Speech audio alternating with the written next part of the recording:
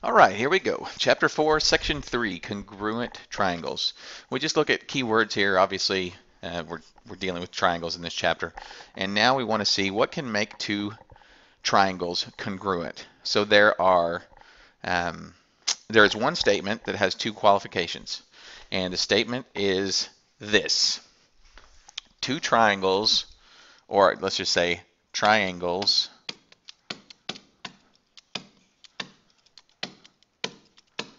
are congruent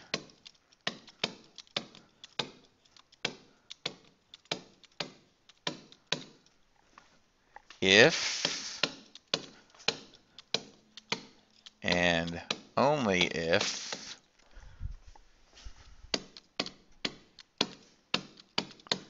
their corresponding sides, their corresponding parts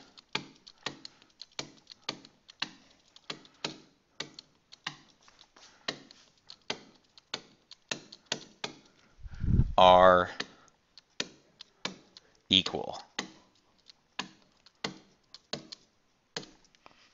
Okay, so I'll clean that up just a little bit. Triangles are congruent if and only if their corresponding parts are equal. So we've already studied in the first two sections of chapter 4 the parts of a triangle. We have the sides and we have the angles. Okay, so the two parts are the sides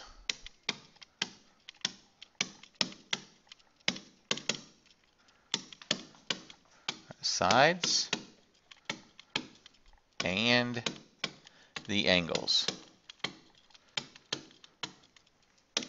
Let's see what it'll do with this one.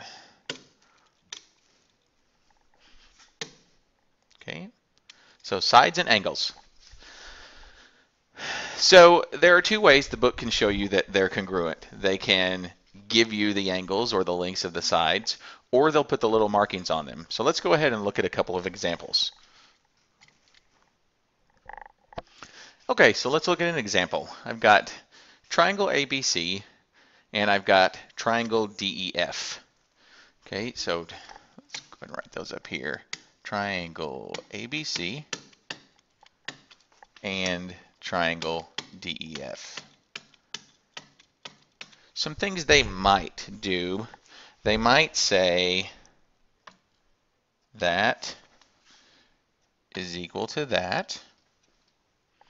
And then they could tell you that angle A is 35 and angle D is 35. And angle C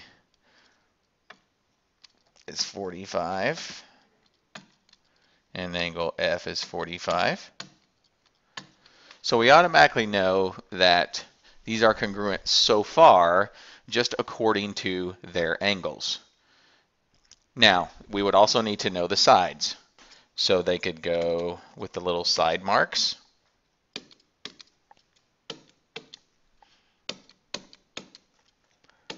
Or they could actually give you the values. I'm going to look at side marks right there. So I could tell that triangle ABC is congruent to triangle DEF because I've got congruent sides, or congruent corresponding sides, and congruent corresponding angles. Now, crucial, the order is important when you label these. You can put this. This is good. Triangle ABC is congruent to triangle DEF. Why? Because in order, A corresponds to angle D. Those are the two ones that are equal.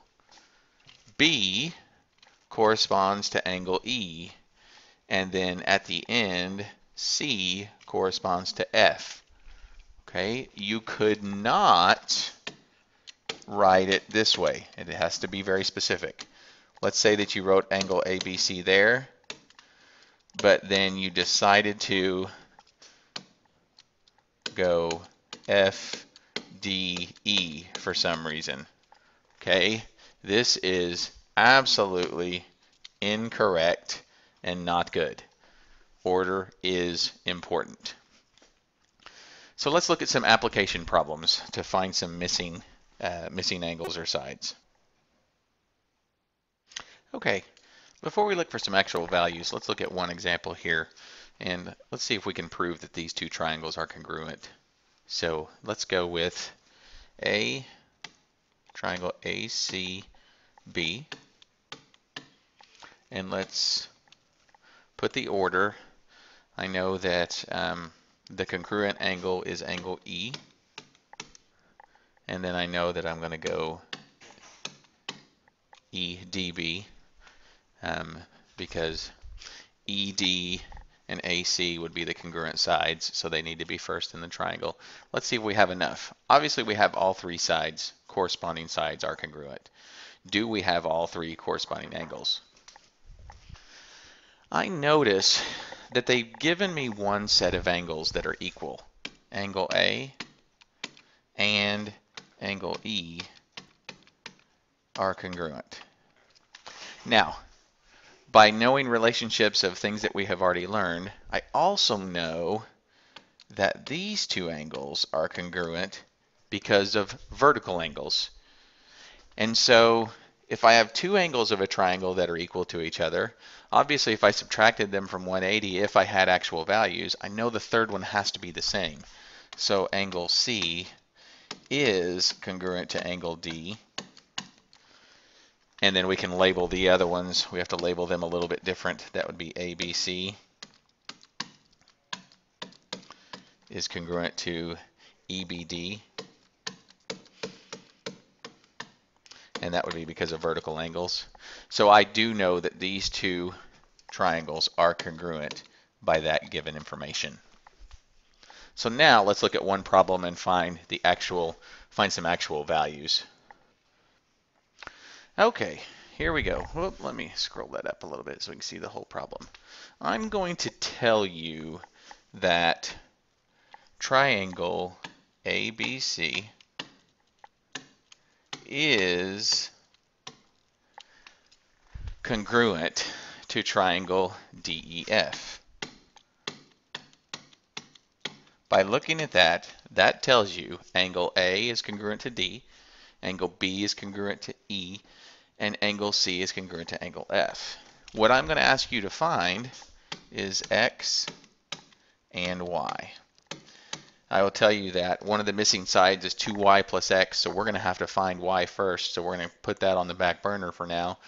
Let's take that 8y minus 5.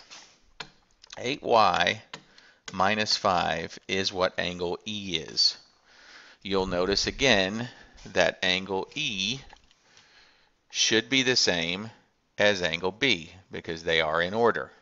So if I know what angle B is, which I do, it's 99, then I have 8y minus 5 equals 99.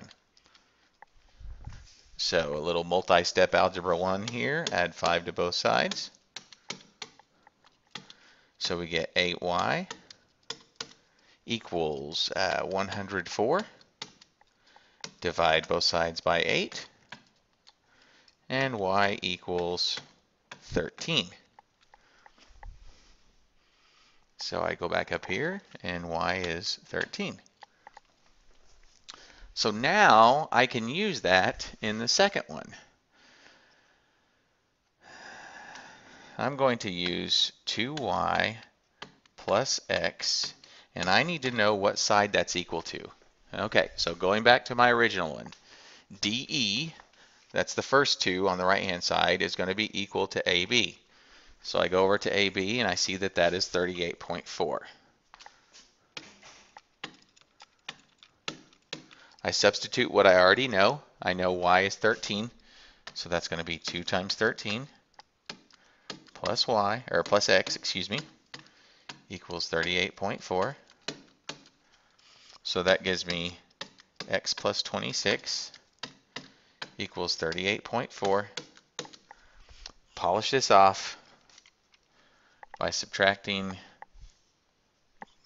26 from both sides. And that gives me x equals 12.4.